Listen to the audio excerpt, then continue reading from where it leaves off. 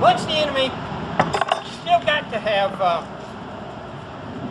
gunpowder and so forth up at the gun, that is the duty of number 5. He transports the ammunition from the limber, that's that two-wheel cart back there, which with the gun forms a unit which would be pulled by 6 horses.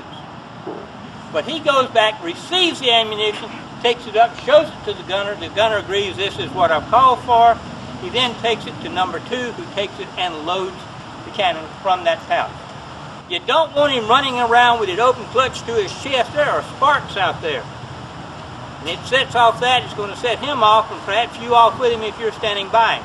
Keep it under the protection of that leather cover. Also keeps it out of the rain.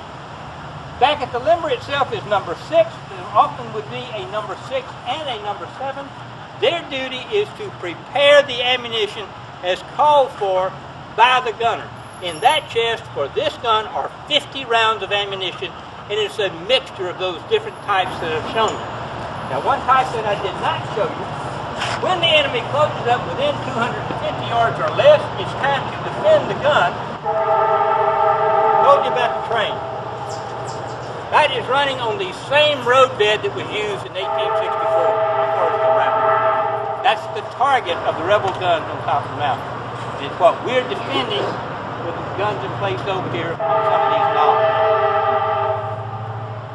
Right, once the enemy gets in 250 yards less, you have a round called canister. Looks like this. This is the canister round for this gun. It's filled with musket balls. The canister round for this gun, you can see one in the visitor center, had 27-inch-and-a-half diameter iron balls in there. It makes either one of these guns a very large shotgun. And when you open up, as this leaves, this outer casing unwrapped, and those balls scatter. You're going to take out quite a number of the enemy. The problem for us as artillerists when we're using this round is that we are now well within the effective range of the rifle muskets that the infantry are carrying. So when we put them in danger with this, we are also in danger of return fire from them. You only had probably about 5 rounds of this in your chest.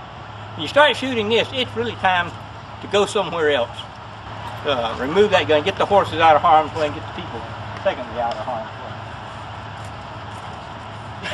What we're going to do right now is to walk through the drill that I've talked to you about so that you can see what these folks are doing in their operation.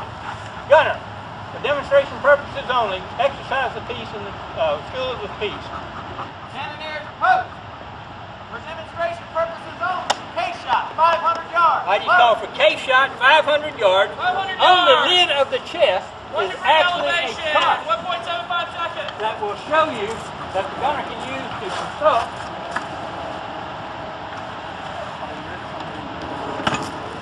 Tells him what to fix. 500 yards. Yeah. Notice that number 1 has sponged. He's now waiting to receive the ammunition, first round. Number 3 is thumbing the vent. Powder charge. Projectile.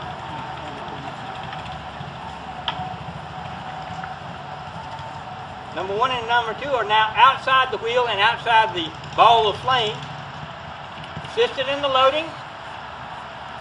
Ready! Now give them the ready. We'll first punch the powder bag. Then we will affix the friction primer.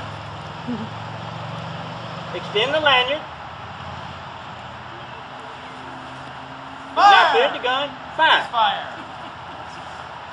We're in no great hurry here. There's nobody shooting us in return. You were schooled to be able to load about 3 times a minute. You could actually get off quicker than that if you're spelling number 6 and number 5 going back and forth. Really the pressure's there. The problem is shooting at that range. Remember I said there was 50 rounds in here. Gun's got 4 chests of ammunition. 2 limbers, 1 for the caisson, 1 for the gun. So that's 200 rounds of ammunition.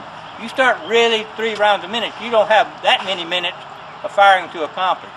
As an officer, the officer will try to control that rate of fire so that you can replenish your ammunition stores as you're firing. Sometimes you don't have that choice.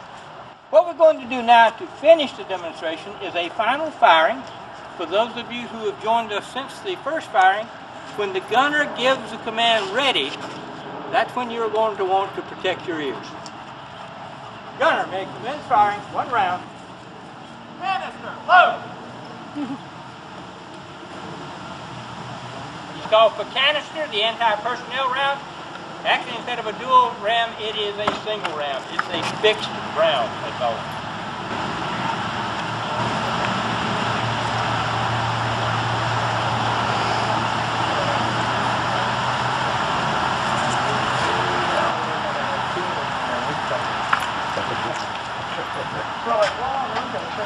Ready!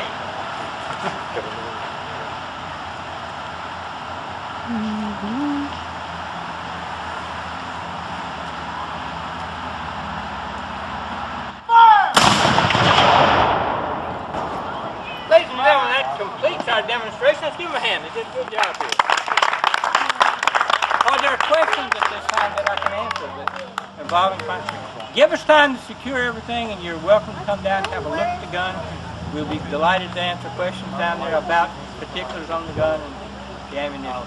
Thank you very much for being with us this afternoon. In the Visitor Center, we do have a film. We've got a really good museum. Got a shuttle bus to the mountaintop, leaves every half hour. Thank you for being